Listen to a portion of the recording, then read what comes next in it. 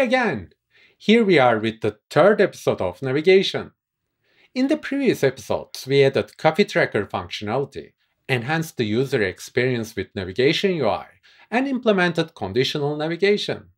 In this episode, we'll see how to organize the navigation graph by using nested graphs and using the include tag to import other graphs.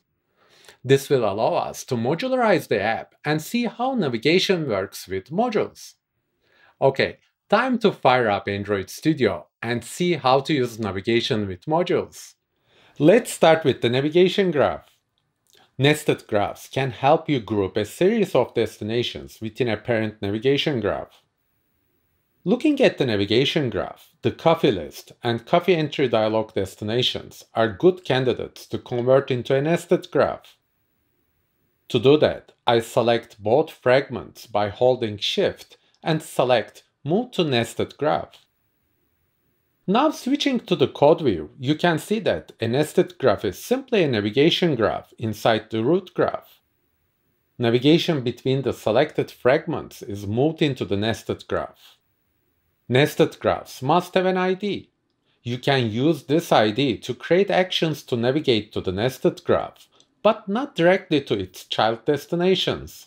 Nested graphs have their own start destination and don't expose their child destinations separately. If you double-click on the nested graph, then you can see the nested destinations and actions between them.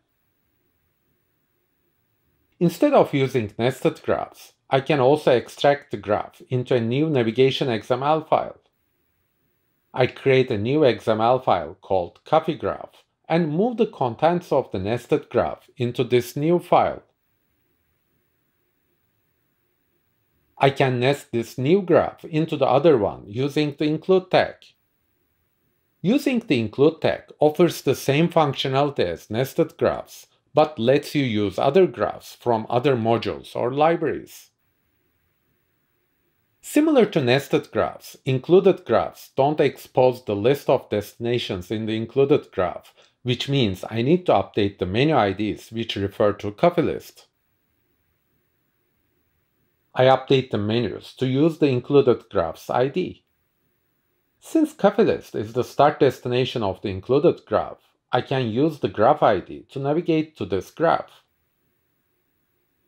If you try the app now, everything should be working as before. Now that the navigation graph for coffee tracking is separate, this is a good time to modularize the app and see how navigation works with modules. If you want to follow along, you can check out the repo link in the notes below, which has all the necessary changes to start using modules. I create two new modules, Core and Coffee. I move all common classes such as Donut, Coffee, DAOs, Database, and other common resources to the Core module. Next, I move all fragments, view models, and adapter classes used in coffee tracking into the Coffee module. Layouts and other resources used in coffee tracking are also moved here, as well as the coffee graph. Coffee module depends on Core module. Finally, in the App module, I add Coffee and Core modules as a dependency. Note that nothing changes in the navigation graph. It's not affected from these changes. Now if I run the app, everything works as it used to, but using modules instead. With this change, I separated the coffee tracker module and its navigation from the rest of the app, which means the coffee tracker module can be used independently from the donut tracker. In this episode, we've seen how to create nested graphs and how to use include tag to modularize the donut tracker app.